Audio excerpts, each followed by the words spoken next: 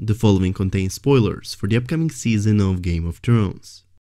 Hey guys, today in this video I'm bringing you confirmed deaths for the upcoming season, deaths that are confirmed by leaked plot and also supported by leaked photos.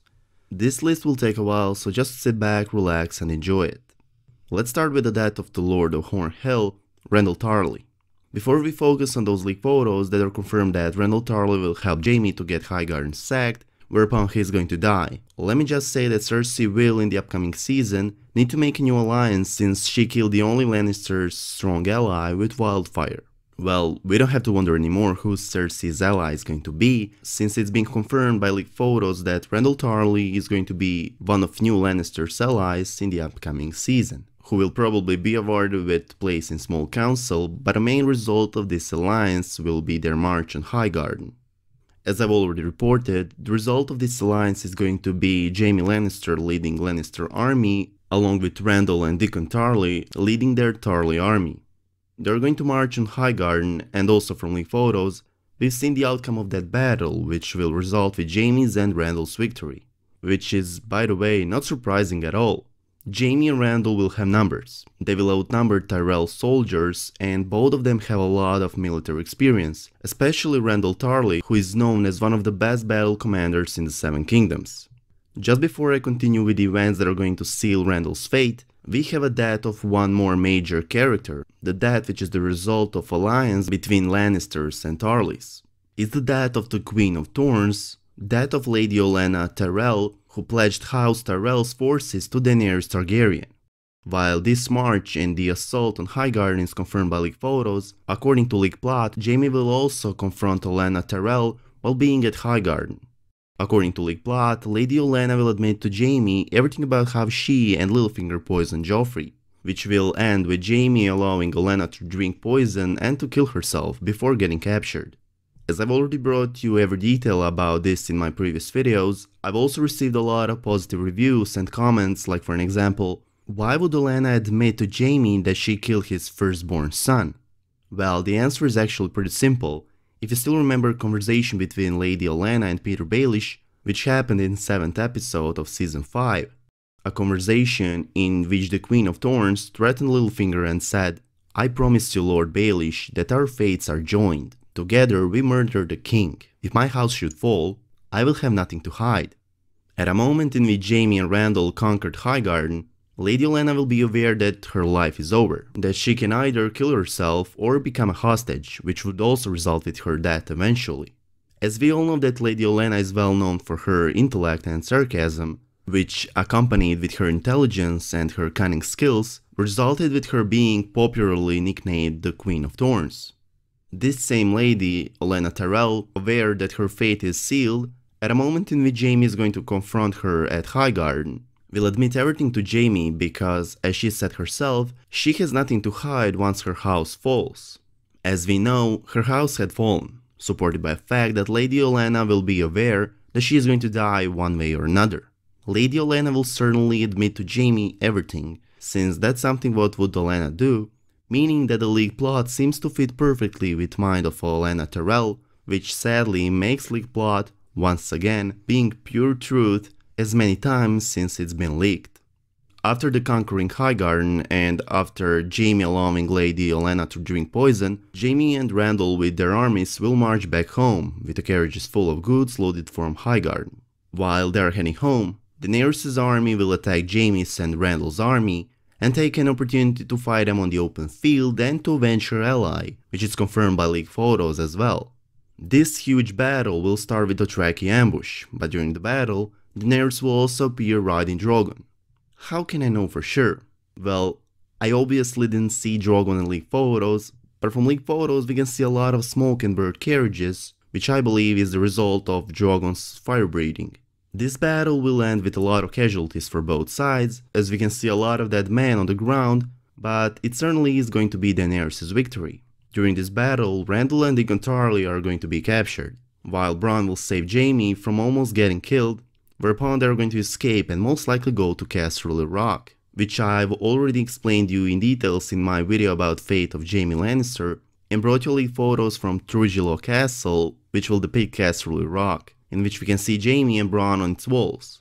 However, while Jaime and Bronn will manage to escape in the heat of the battle, Randyll and Dickon won't be that lucky. This Daenerys' victory will be very important for her. With that victory, Dany will prove to her enemies that everyone who won't bend the knee and everyone who is going to betray her or her allies will be punished. The explosively scene that happened on filming set near Partida, the scene that involved pyrotechnicians and a burning stuntman, could be an outcome of Daenerys' anger on Tarlys for joining the Lannisters on their march on Highgarden and for killing Lady Olenna, who became Dany's ally at the end of previous season. As we can see, there was a huge burst of flame and the stuntman was set on fire. I can't tell for sure which character stuntman was representing, but when he was set on fire, someone yelled, "Khaleesi, what sort of witchcraft is this?" Now there arising a question on these scenes such as, where the great ball of fire came from, and which character is the stuntman impersonating?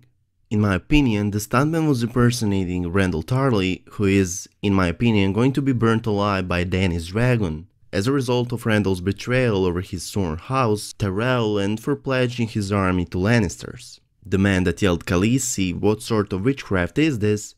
would be in this theory Randyll's son Dickon Tarly, who will after this get a chance to bend the knee and to swear fealty to Daenerys, whereupon he is going to become the new Lord of the Horn Hill. By now, I brought you deaths of the Queen of Thorns and the death of Randyll Tarly. Now, let's focus on that of the most cunning man in the Seven Kingdoms, the death of Petyr Baelish. In leaked plot, there's stated that in the last episode of the upcoming season, Sansa is going to sentence Littlefinger to death, which Arya will carry out. I've already brought you a theory in which Littlefinger is going to die on his first wedding night after he marries Sansa Stark, the wedding that won't end as Littlefinger wants. By this theory, wedding will happen upon Littlefinger's threat to Sansa that he will pull the Vale troops back to the Vale unless Sansa marries him. While Jon Snow at this point won't be at Winterfell, Jon will be at Dragonstone. You might think that Littlefinger couldn't command to the Knights of the Vale, but be careful about that. And remember what happened in the 4th episode of Season 6. Don't forget that the Knights of the Vale were mobilized only because of Petyr, only because of his manipulation over Lord Robin. You might say that other lords from the Vale, such as Jon Royce, the Lord of Runestone, could decide to stay, to help Jon Snow, no matter of Littlefinger's opinion, but you're wrong. If some of the lords from the Vale would obey Petyr's commands, they would be sentenced to death by the Lord of the Vale, by Lord Robin, by the Lord with whom can be manipulated and who does as Petyr says, the Lord that mobilized the Knights of the Vale only because Littlefinger wanted, the Lord that almost threw the head of House Royce out of the Moon Door, and only because Petyr wanted in the first place, while Littlefinger also spared his life, which means that the fate of lords from the Vale is in Littlefinger's hands. All the lords from the Vale are vassals of House Arryn and have to do as Lord of the Vale, Lord Robin, commands, or otherwise they would be executed. By this theory, Sansa will accept Petyr's marriage proposal, and you have to know that at this point, Sansa won't be alone at Winterfell. There will also be Arya Stark, who will already meet with the Brotherhood Without Banners and the Hound, whereupon the Hound is going to tell her the truth about Littlefinger, the truth about Petyr's betrayal on Ned Stark. As this theory continues, Sansa will actually marry Petyr Baelish, leading to their wedding night. Now, you might wonder, why would Littlefinger even want to marry Sansa? Why would he insist that much? Well, we all know his plans, we all know about his goal that he has in his head, the goal and thoughts that he shared with Sansa in Season 6 finale, the picture in which he sees him on the Iron Throne and Sansa by his side. Also, Littlefinger wants to marry Sansa because he's still going to try to make her as a ruler of Winterfell and the Queen in the North. You might be confused at this point, and I understand that, just wait a little bit more. Petyr Baelish from the very beginning wanted to marry Catelyn Stark, but upon realizing that it's not going to happen, not even after he killed her husband, Littlefinger has focused his intentions on trying to make Sansa as the heir of Winterfell, which along with his idea to marry her, would give him the Northern Army, the big amount of soldiers that he needs in favor to achieve his goal, in favor to win the Iron Throne. Petyr Baelish, the man that orchestrated the assassination of Jon Arryn, which led Ned Stark to become the new Hand of the King, which have been part of his plan as well. Littlefinger's, we can call it genius plan back in Season 1, was to kill Jon Arryn with the help of Jon's own wife, which he did, and then to make Ned Stark as the new Hand of the King, whereupon he helped Ned to figure out who Joffrey's real father is, since he knew that it would lead Honorable Ned to reveal the truth to everyone else, which led to Ned Stark's beheading. All of this was Littlefinger's game. He threw the Seven Kingdoms into a state of chaos, from which he personally benefited. Now that we know Peter's ultimate plan, which he revealed to Sansa in the Godswood of Winterfell, which is to sit on the Iron Throne with Sansa Stark by his side and to rule the Westeros. As we could see by his face expression, Jon Snow being proclaimed as the King in the North is his main obstacle on his way to accomplish his plan. As Littlefinger said himself, his plan, which would lead him to conquer the Iron Throne, contains Sansa Stark as his wife and as a queen in the North, which would provide him the support of the North, the necessary amount of the army to have a chance of conquering the Iron Throne, which Littlefinger almost accomplished by helping Sansa to retake the Winterfell from Boltons. But Lady Mormont disrupted Baelish's plan to set Sansa as the queen in the North with her magnificent speech, which led other lords to proclaim Jon as a king in the North.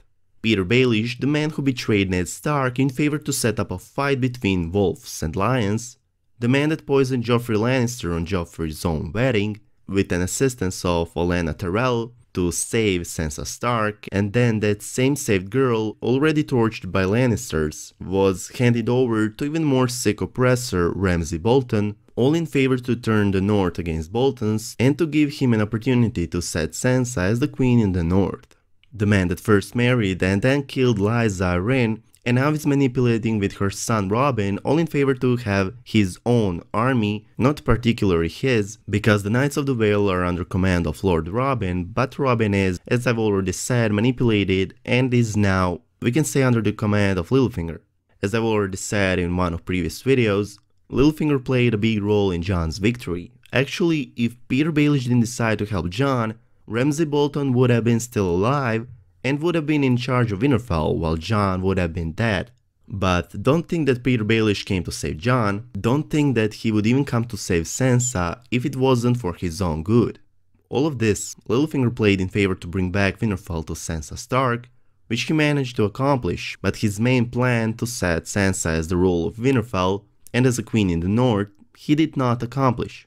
The man that made all of these actions, regardless on the pain that he brought to many people, this man, Peter Baelish, will doubtlessly give his best to make his plans come true, which could bring more innocent people in danger of his intrigues.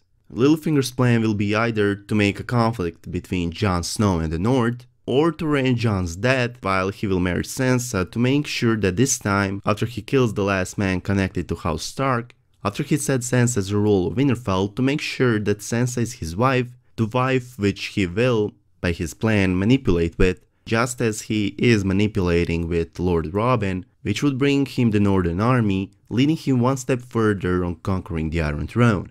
But Littlefinger won't be aware that Sansa is manipulating him, that Sansa found out from Arya that he is responsible for her father's beheading. That's the moment in which the wedding between Sansa and Peter is going to happen, the moment which will lead to their wedding night, which is conceived by two Stark sisters, by Sansa and Arya. While Littlefinger and Sansa are being alone in their room, while Peter Baelish is convinced that his picture of them together has finally came true, that very moment, by this theory, Sansa will put a dagger down Littlefinger's throat, the moment in which Sansa will enter the room, the moment in which we have two Sansas. The moment in which Arya is taking off Sansa's face while holding a dagger on Peter's throat, whereupon Arya is killing him while Sansa is watching. I'm aware that most of you right now are questioning the accuracy of this theory. I'm aware that most of you think that Arya can't wear someone's face if that person is still alive. But as I've already said, you're wrong. Back in the final episode of Season 5, there was a scene in which Jaqen H'ghar wore Arya's face, the scene in which Jaqen poisoned himself, the scene in which Arya became blind for a while. That scene confirms that the Faceless Man assassins can wear the face of a person that is not dead, a person that is still alive, which makes this theory in which Arya is using Sansa's face and is killing Littlefinger, while Sansa is entering the room, much more possible. And I have to admit, this theory would fit perfectly to the Game of Thrones series. In my opinion, this theory would come true considering the previous events and deaths, mostly considering the writing of co-creators David Benioff and Dan Weiss. This theory also might not come true, There are a lot of possibilities on how Littlefinger might be killed, but one is certain: Petyr Baelish won't survive the upcoming season. These are only 3 deaths that will happen in the upcoming season, but there are also many more which I'm going to bring you guys in the following days. In conclusion, I suggest you to brace yourself, because this is only a part 1, there are at least 2 more videos about the deaths in the upcoming season to come. Hope you guys enjoyed this video. If you did, please make sure to subscribe to our channel, and I hope to see you in the next one. Peace.